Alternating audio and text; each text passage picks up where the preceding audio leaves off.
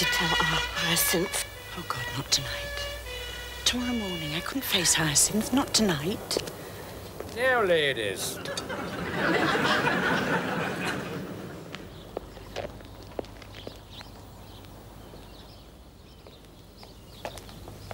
You're new?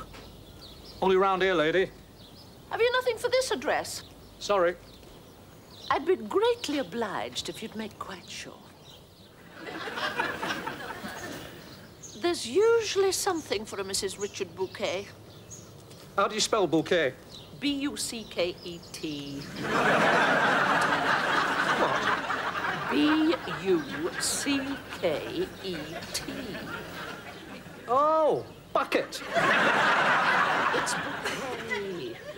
Well, I'm sorry, lady. There's nothing here for a bouquet. Nothing for this address? And yet you have something for next door. I find that very strange. I can't help that, lady. But people will tell you. It's common knowledge I receive more mail than these next door. There must be a card from my sister in Tenerife. She's back home, of course, but we're still waiting for the card.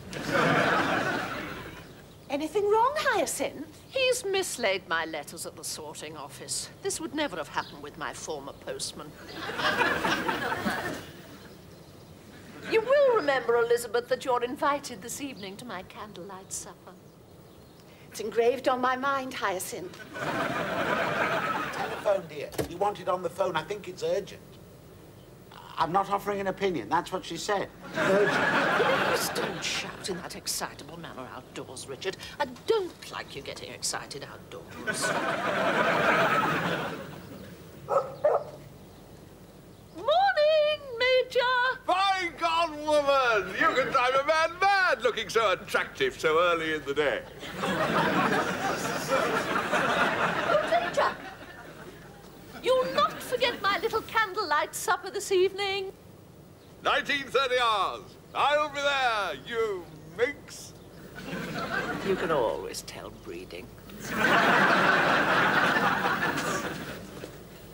phone, Hyacinth. I think it's urgent.